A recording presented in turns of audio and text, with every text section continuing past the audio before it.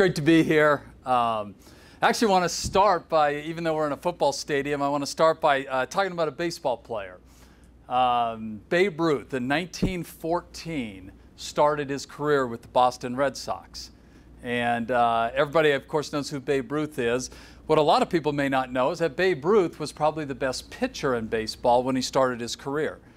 And so there was 2 times in his career he won 23 games, leading the league in wins.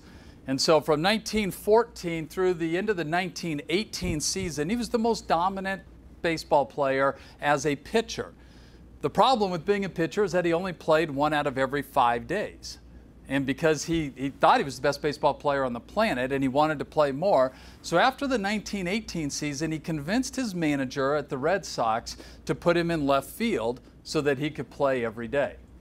And while the manager was reluctant to do that, you take the best pitcher in the game and then you're going to say you're not going to pitch anymore, puts him in left field. That first season in 1919, Babe Ruth, of course, leads the league in home runs and starts his career as probably the greatest home run hitter ever to play the game. What's fascinating about his career, though, is what happened after the 1919 season. Is that up until this time, when you were a ball player for a club, and that's what they were called then, they were clubs, they weren't these big sports franchises, but you were kind of their property and nobody messed with you. Teams didn't compete for the services of other teams' players. There was no such thing as free agency. So if you signed with the Red Sox, you're going to play your whole career with the Red Sox until you retired, got hurt, or whatever happened. And now if you got fired, you had an opportunity to get hired by another team, but there weren't trades, there weren't free agencies where people could swap from one team to another. At the end of the 1919 season, in what probably is still today considered to be the worst transaction of any professional sports franchise, the Red Sox did not trade Babe Ruth to the Yankees, they sold him.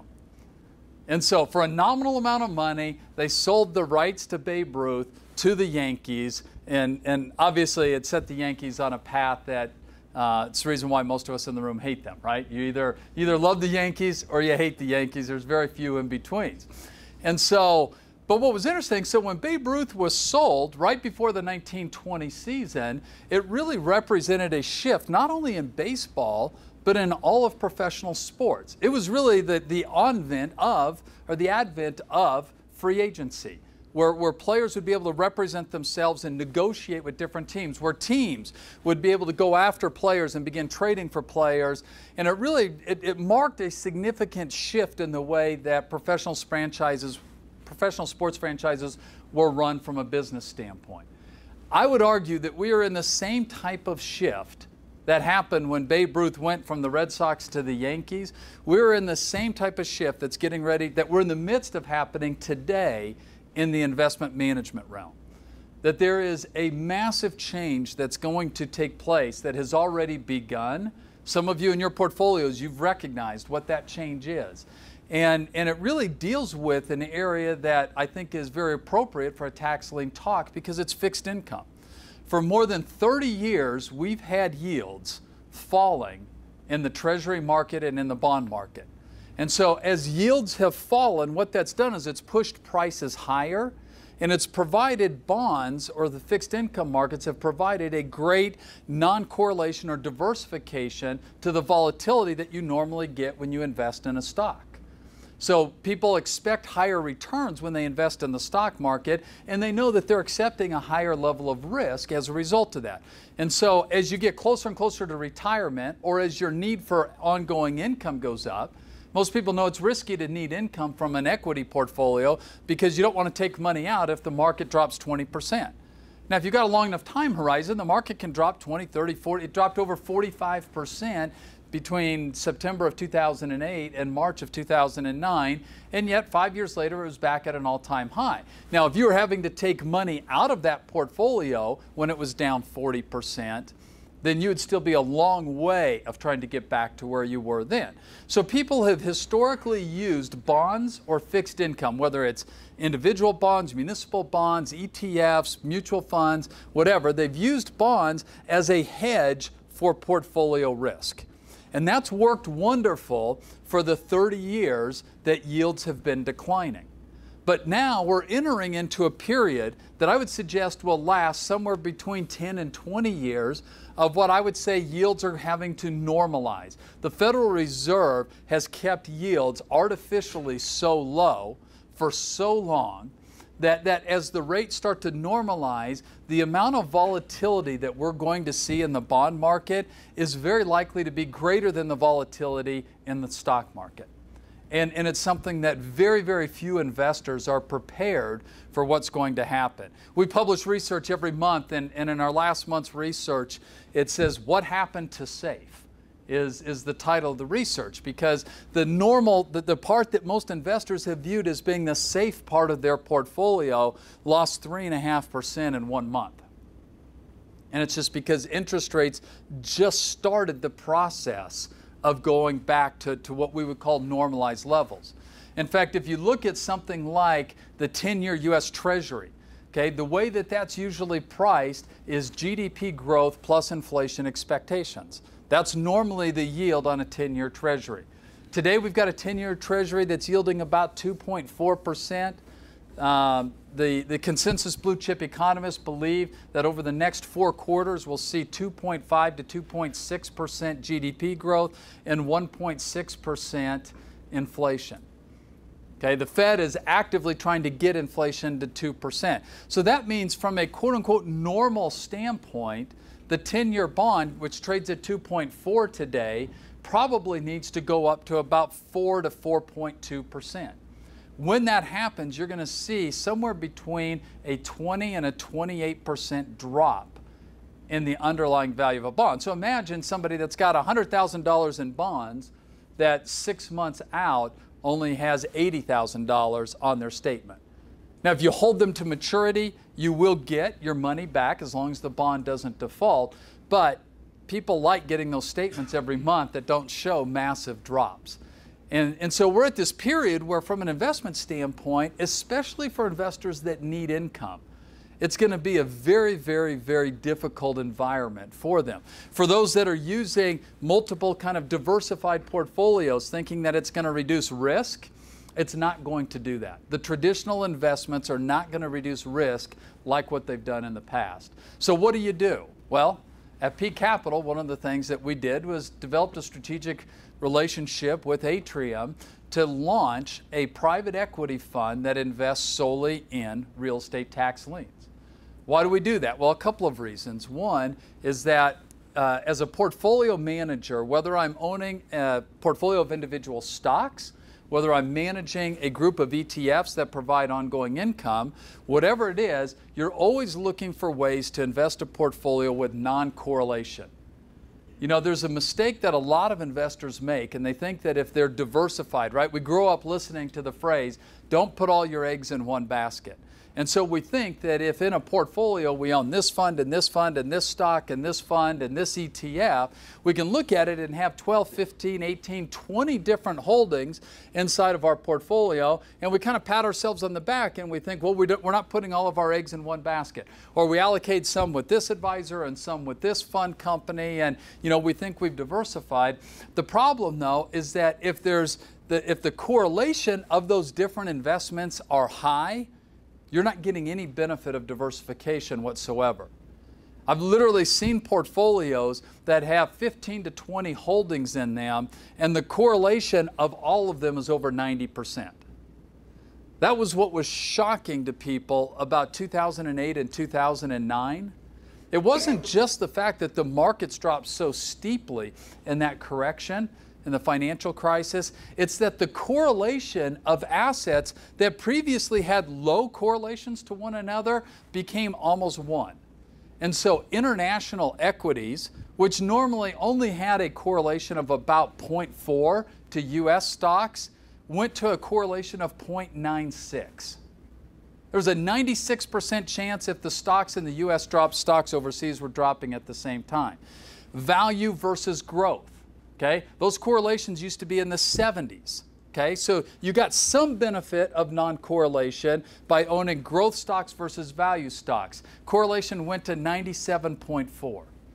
Small cap, mid cap, large cap, no matter what asset class you looked at. If you bought high yield bonds, the correlation between the high yield bond index and the S&P 500 was 96. So all of these assets went to a correlation, meaning that everything was falling at the same time. If you're fortunate to hold a little bit of gold, it was in fact the best performing asset class during the financial crisis. And so, but gold has been a horrible investment essentially ever since. So the issue isn't to just diversify by having a whole bunch of different holdings. It's to actually find something that's non-correlated to the other assets that you're trying to reduce the risk of. So I can show you that if you have 3 assets inside of a portfolio and those 3 assets are non-correlated, the level of diversification that you're going to get, the ability to reduce portfolio volatility is much greater than holding 25 assets that all tend to be highly correlated. And that's why we're so positive about the tax lien industry, is that tax liens are almost perfectly non-correlated to any other type of investment vehicle. They're non-correlated to U.S. Treasuries. They're non-correlated to high-yield bonds. They're non-correlated to domestic or global stocks. And the fact that they're non-correlated to those things, and I would add that they are non-correlated to Federal Reserve policy. Federal Reserve policy, if you look at the mess that's going on in Europe right now and what's happening with Greece, there is no solution. You know, they're trying to come up with a solution for something that there is no solution for. And so they could keep kicking the can down the road. They almost didn't this time, but now it appears that they're going to. But it'll just be a very short period of time before they default again, before the people in Greece throw out the current government, bring someone else in that won't force the type of austerity that is going to be forced upon the Greece people. So it is a merry-go-round, and there's just no way for them to get off it. Greece will default, they will leave the euro. No ifs, ands, or buts. I mean, it's just a matter of when it happens and how much pain that inflicts. So central bank policy is what I would argue is one of the greatest threats to you as an investor. That the central banks, in a collaborative way, have engaged in this grand experiment that's never been done before. They said, you know, what if we just started printing money? What if we just print money and print money and print money to try to create economic growth? And so the Fed's done that and grown their balance sheet from around $4 trillion to $15 trillion.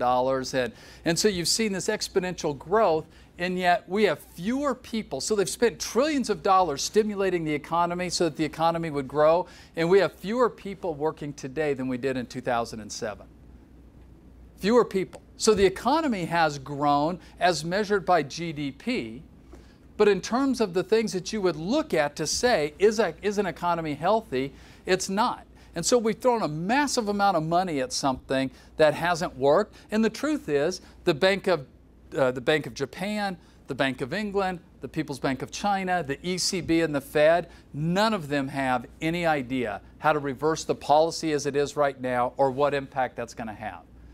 And so regardless, as an investor, regardless of where you're investing, the likelihood that central bank policy errors add a tremendous amount of volatility and risk to your portfolio, I think is unmistakable.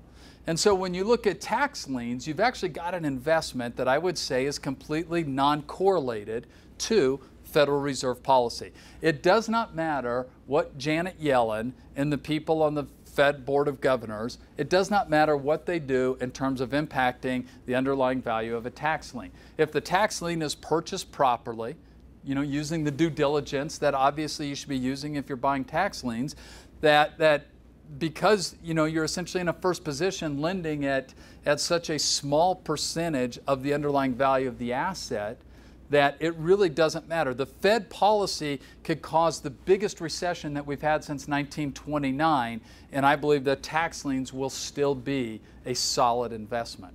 And you're not going to be able to say that about a lot of other things.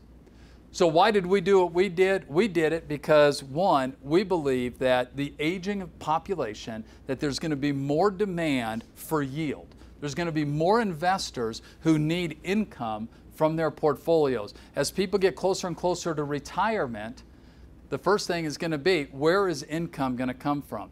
And with a massive amount of volatility in the stock and bond markets, it's going to be very difficult to take income from a traditional portfolio. Second reason we did this is because, let's face it, tax liens are a tough place to invest in. They're a tough place to invest in. It's very difficult for individuals to go out and acquire and manage tax liens. There's oftentimes no liquidity within tax liens. So we've created a fund with professional management. We use Opus Fund Services out of Chicago as an administrator.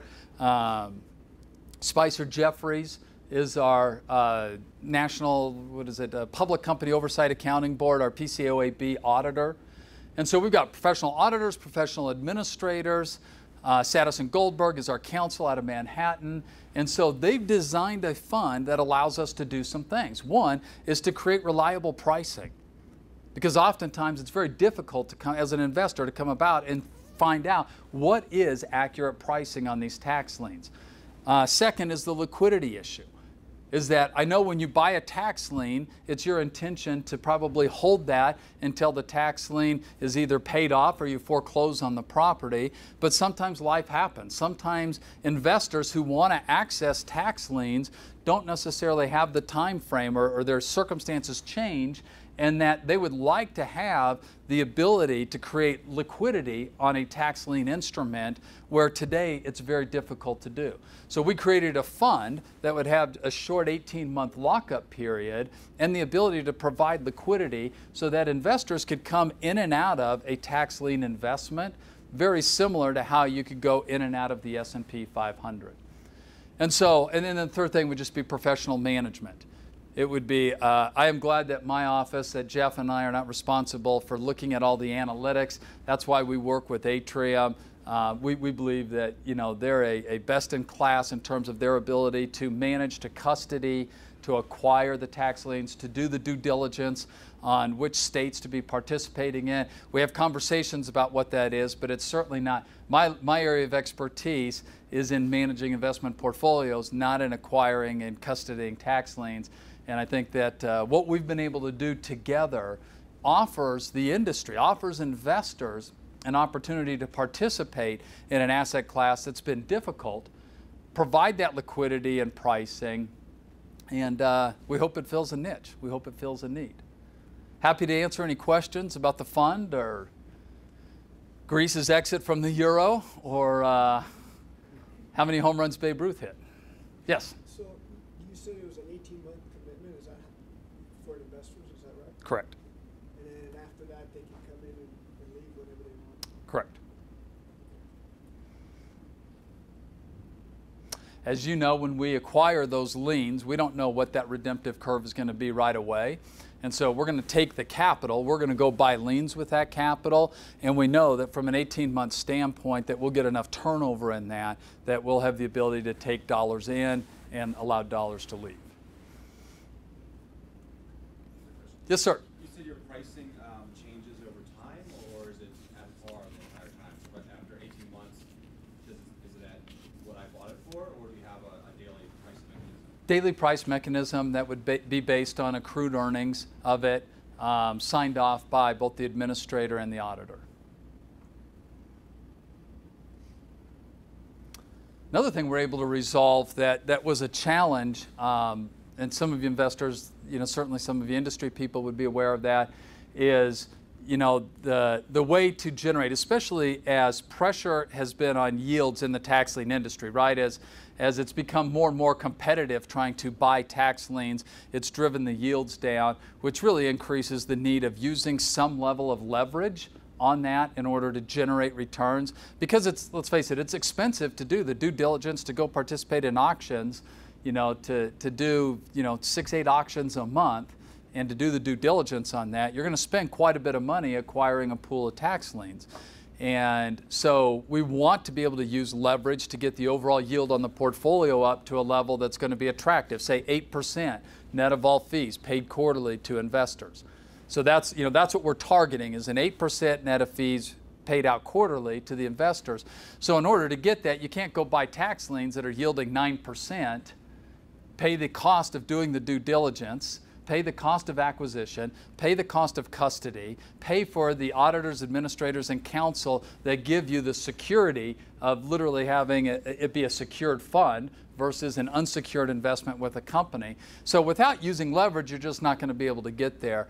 And we figured out how to take in, the idea with leverage means that if you have IRA money, you can't invest your IRA in something that utilizes leverage. The IRS does not allow that. If you've done that, my suggestion would be get out of that investment as quickly as possible. That if the IRS finds out that your IRA is invested in something that uses leverage, that creates something called unrelated business taxable income, and it'll disqualify your IRA. So we got a workaround for that. So within the one fund, you can come in an equity position, which does not restrict you in any way as far as the UBTI, but you can't use an IRA to do it. So you couldn't use an IRA, a charitable trust, a pension plan. You can't use anything that is tax qualified money on the equity side. But then within the fund, we also have internally a debt offering that you can invest in. And so that way, the debt that's issued against the fund, and really it's a dollar for dollar collateral just like it is on the equity standpoint, but if it's treated as debt, then there is no leverage. So you're not participating as an equity partner in a fund that has leverage. You're actually owning debt issued by the fund, so then you don't have to worry about the UBTI issue. So the fund is set up so that you can invest both qualified and non-qualified dollars. Yes? How often do you mark your NAV? On a monthly basis, yeah. As required by the auditors and administrators. Any other questions? If not, great to be here with you. Jeff and I will be hanging out. If there's any questions that we can answer for you or help in any way, just let us know. Thank you.